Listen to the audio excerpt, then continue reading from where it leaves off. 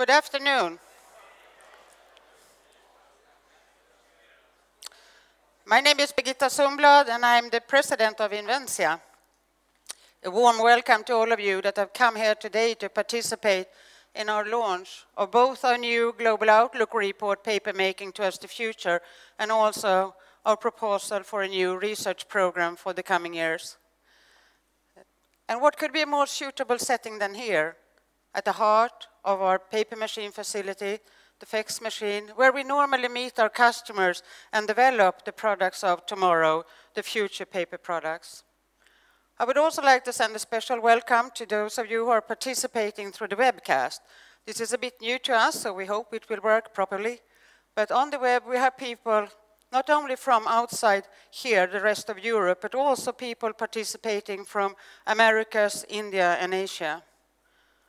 And that global setup with all these people, the global audience, actually reflects a bit the journey that Innventia have been through over the last couple of years, with a new reach outside the Scandinavian pulp and paper industry to have become a leading international research and innovation partner, assisting companies along the entire value chain to develop and produce a set of new products from the bio-based materials. Innventia's role as an innovation partner is the result of three modes of thinking. We call them thinking new, thinking forward, and thinking together. And thinking new is all about using resources, knowledge, and competence in a new and creative way.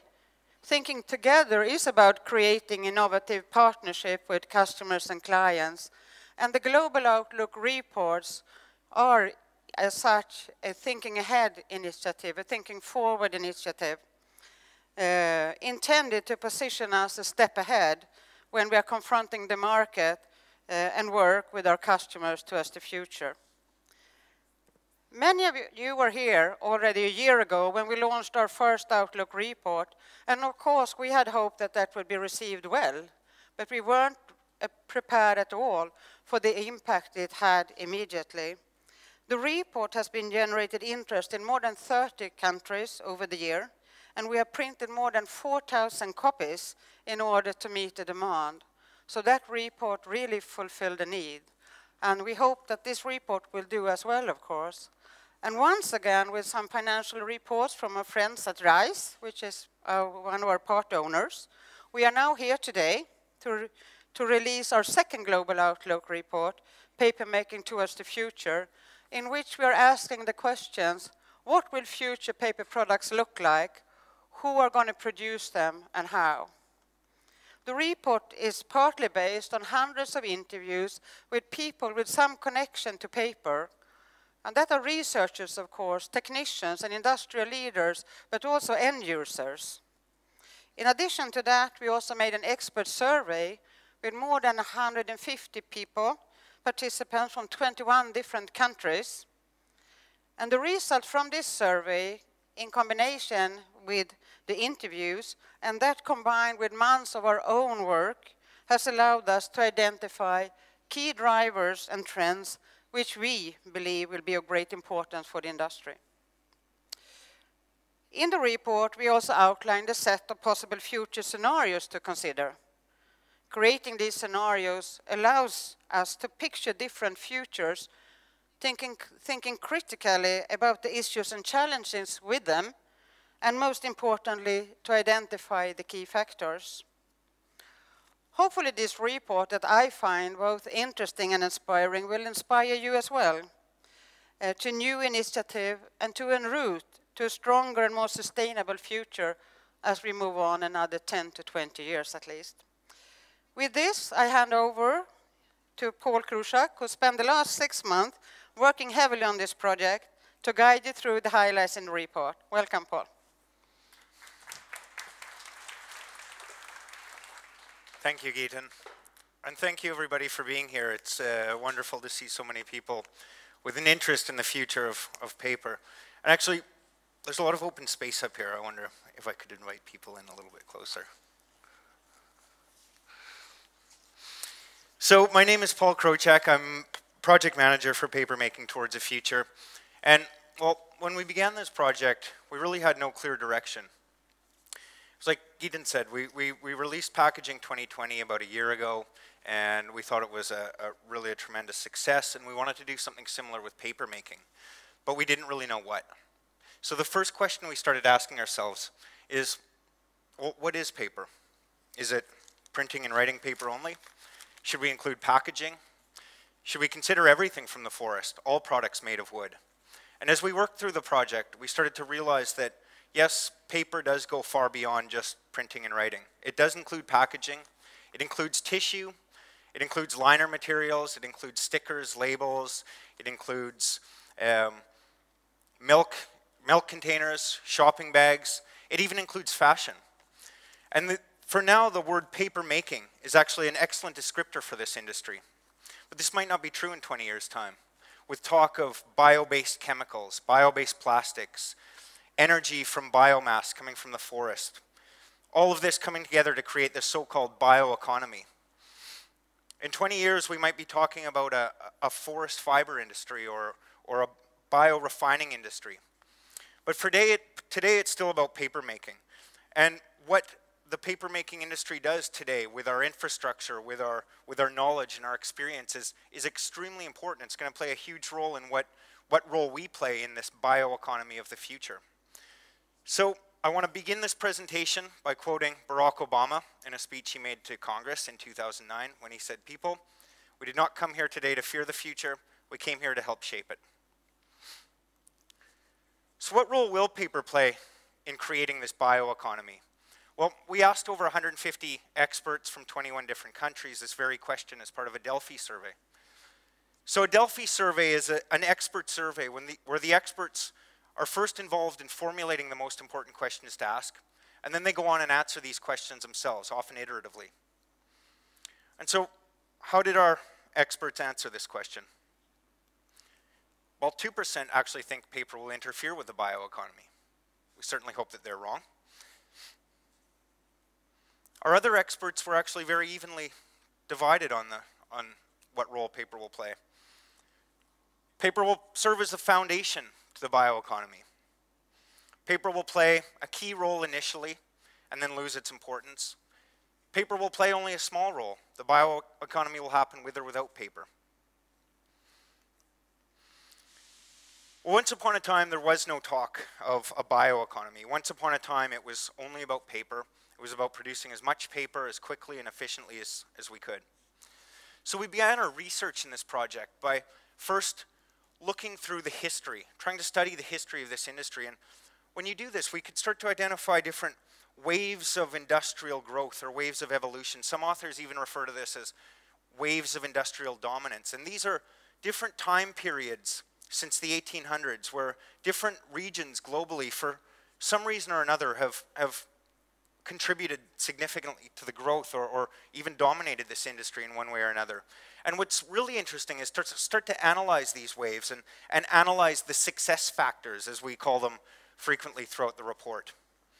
And so what do we see? We see, well, industrial papermaking really was born in Britain in the early 1800s with the invention of the Fournier machine. And the British were actually very good at they learned how to capitalize, exploit natural resource, taking the energy from the rivers to drive their processes, using these rivers as transport systems, creating skilled labor, and building up capital. And then we see in the next wave the importance of innovation. Innovation in pulping processes, innovation in production efficiency, innovation in new products. And then as this innovation carried over into the next wave, we start to see the importance of raw material availability, local raw material availability. We start to see the importance of government support, governments which back a long-term vision of growth for the industry, governments which facilitate free trade or international trade. And now, perhaps most importantly, we see the importance of demand, and specifically local demand. But 200 years of industrial growth is now changing. We're seeing global landscapes are changing. We're seeing changes in economies of scale. We're even seeing changes in consumer demands, market segments. And we're seeing changes in the industry. And so when we began this project, as I said, we really had no direction. So the very first thing we did was we started interviewing people. We started talking to the experts. We started talking to leading global researchers in the field. We started talking to CEOs, marketing directors at the biggest and the smallest companies around the world, paper companies. We talked with non-governmental organizations. We spoke with media companies who depend on paper for their communication, for advertising. We even spoke with users of end products. And the very first question we asked was, what type of products will be most important for the industry in the coming 20 years? And this is where, again, we started to see the industry, the experts are very divided on the future, and they were very divided on this question. Half of them said, well, this is an industry which depends on traditional products. We depend on mass-produced products. We need to continue speaking of X thousand tons per year. And the other half said, no, no, no. We need to start developing new products. We need to start integrating new technologies. We need to start creating specialty products, products which will be produced in very small batches, but with extremely high profit margins. Well, whichever types of products the future might hold for this industry, certain product features started to resonate throughout this project, with ourselves, with our experts. So we asked our experts in the Delphi survey, which features of paper will be most desirable in the coming 10, 20 years' time?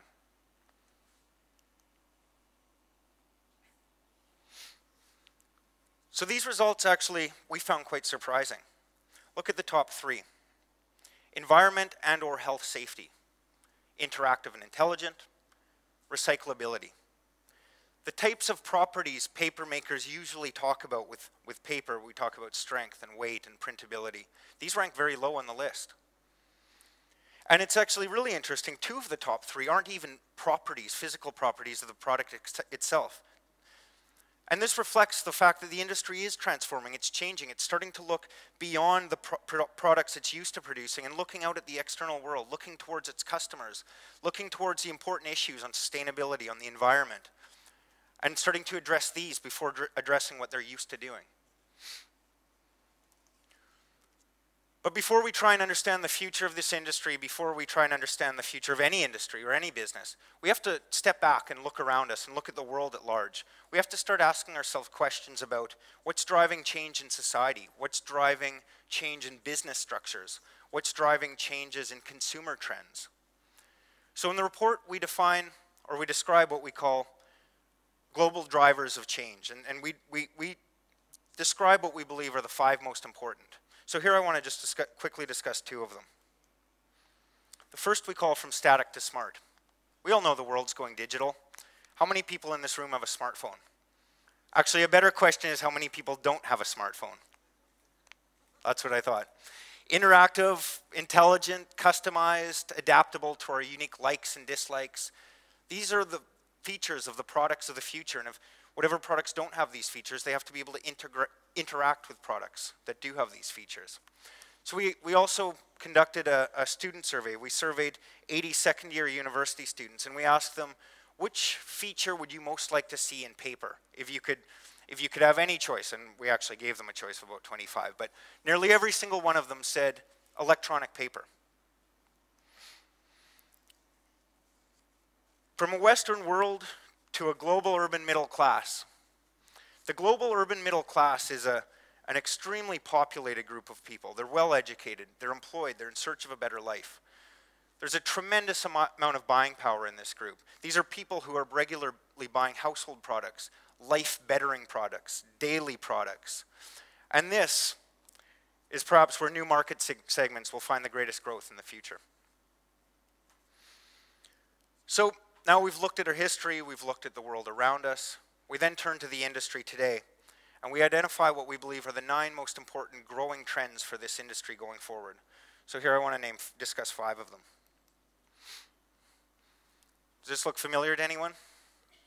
We know that demand for printing and writing grades has been declining for years. We know that demand for newsprint has been declining for over a decade now. People are searching for intelligent, interactive, customized media sources. The once nouns of the digital world, Facebook and Twitter, have now become verbs. Just the other day, it was a beautiful day in Stockholm, and a friend sent me a message and said, I'm out Facebooking in the sun. But the industry we're seeing continued and consistent growth in packaging segments. We're seeing strong growth in tissue products in almost every part of the world. And beyond this, there's literally thousands of other specialty niche products where producers are finding tremendous profit. Resource efficient production.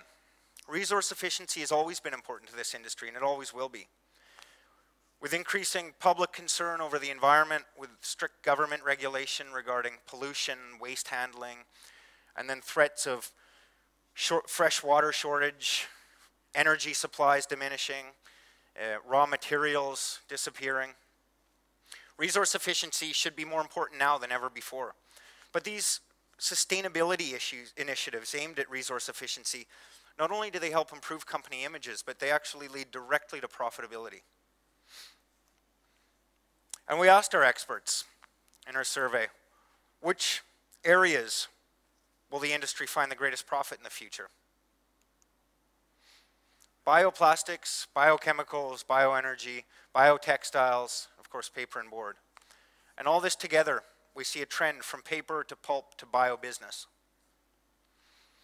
But I think the most interesting trend is that we're seeing a shift in industrial thinking. We're seeing a shift towards what we call demand-driven innovation.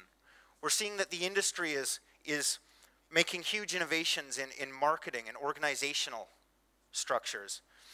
The industry by itself is developing new products, selling them directly to customers, positioning themselves at the top of the value chain where the greatest profit can be found. But it's the brave businesses, the daring companies that are leading this transformation. But still, there was one trend which we found rather concerning, I would say even a little bit scary. We asked our experts, what resources will be in shortest supply in the coming 10 years? Skilled labor ranked at the top. For an industry on the brink of transformation, securing the next generation of young innovators, young talent, highly skilled personnel should be at the forefront of everybody's agenda right now. So now we've looked at our history, we've looked at the world around us, what's driving change in the world. We've looked at the industry today, what are the most important trends going forward. We've interviewed experts, we've conducted surveys. We're ready now to take all this information and project it forward into something we call the likely future. So this is our vision of the paper industry in the year 2030. Everything will be digital, and paper will be electronic too. Paper will have sensors built into packaging indicating shelf life, indicating the quality of their contents, indicating the authenticity of the perfumes that they're containing. Paper itself can serve as a substrate for electronics. It can serve as a substrate for solar panels, for a number of other applications. And those paper products which aren't built with electronics will be interacting synergistically with computers and other smart devices. Energy. We believe that oil reserves will eventually become depleted, and this will drive up energy prices in the long term. But this can be a good thing because this is going to create an increased demand for renewable resources, renewable energy, energy from the wind, the sun, and of course biomass from the forest. Product safety. Product safety will be at the forefront of everyone's agenda. The industry will take full responsibility for the products it's producing. It'll take responsibility for the chemicals it uses during production, the safety of its workers. And it'll take a proactive stance on this, not simply a reactive one responding to the latest media scares or health threats. And of course, the bioeconomy will be realized. The entire world will be supported by the forests and sustainable sources. Everything, all of our daily products, including chemicals, plastics, building materials, energy, of course, paper and packaging, this will all come from plants and trees. Even sporting equipment, cars and trains can come from carbon fiber derived from lignin, a byproduct of the pulping process. And where will the industry fit in all this? We asked our experts, where will we see the greatest return on investment in the coming 10 years? Biorefining ranked at the top. But still the future is uncertain, always impossible to predict. And even at the end of this project, there was some issues where we couldn't seem to come to agreement on, either within the project group, our experts, and these uncertainties, there was still some uncertainties. And so one way of handling these uncertainties is through something called future scenarios analysis. So with future scenarios analysis, what we do is we take the information which we believe to be true about the future, and then we superimpose these uncertainties on top of these certain trends, and we extend them to their extremes. Then we try and create worlds. We envision the world with these uncertainties at their extremes, and then we study these scenarios and we analyze them. We can prepare business strategies. So some people refer to scenarios as memories of the future, but at the very least they prepare us in mind for futures which we may not have already thought of. So as part of this project, we performed 2 full-day workshops with top researchers and management from Innventia in Stockholm, Innventia in Norway. We brought in experts from the industry, and we looked at our history. We looked at the world around us at drivers. We looked at trends within the industry, growing trends, mature trends, even phenomena. We looked at potential disruptive forces, game changers, black swans. And at the end, we came up with 3 unique scenarios for the industry to consider. And this is what we came up with. Recycling. What if recycling were mandatory by law? And not just a little recycling, but a lot. What if all the products we produced were required by law to contain a certain amount of recycled material? 50%, 80%, even 90%. How would the industry cope with this? Product spectrum. What if these traditional made-to-scope type products couldn't be sold? What if we had to design every single product from the ground up with the customer, with the brand owner? And we had to produce dozens of different products like this every day. What if we had to do this with more or less the same infrastructure which we have today? How would the industry thrive in such a future? And energy. What if instead of becoming extremely expensive, energy became extremely inexpensive? What if it became almost free? This could be the most revolutionary and potentially catastrophic event all at once. Regardless of what the future holds for us, we do believe that the paper industry is very well positioned to be a part of this bioeconomy, even to drive and support this bioeconomy, to be a foundation for this bioeconomy. But we have some challenges before we get there. We need to find paper's rightful place in society. For those products which aren't integrated with electronics, we need to remarket their strong points and pull out of market segments where we just can't compete. So one question we asked our university students in their survey, we asked them, what paper products could you absolutely not live without in the coming 20 years? And again, we gave them about 25 different choices. And half of them, almost half of them, the students too were very divided. Almost half of them said printing, writing, reading, and book paper specifically for learning. And the other half, very wisely, chose toilet paper. We need to learn to manage risks. We need to learn to take and manage risks. By managing risks effectively, this is the only way that profit can ever be realized. The industry has been accused in the past of being too shy, and this is a trend we need to break. This is something we need to work on. And above all, we need to innovate aggressively. We need to innovate every single day. It's like Bill Gates says with regards to innovation, I'm always 18 months away from bankruptcy. So this brings us to the end of my presentation, the end of, I hope you've enjoyed this presentation and this little journey through papermaking towards a future. Well, this is actually a bit of a longer slide, so I have to refer to my notes on paper. Some of us still depend on paper. Paper is a part of our lives and will continue to be so for the foreseeable future. The technical advancements in paper production leave most other industries far behind. Now papermaking is an industry undergoing transformation, perhaps even more so in the coming 20 years.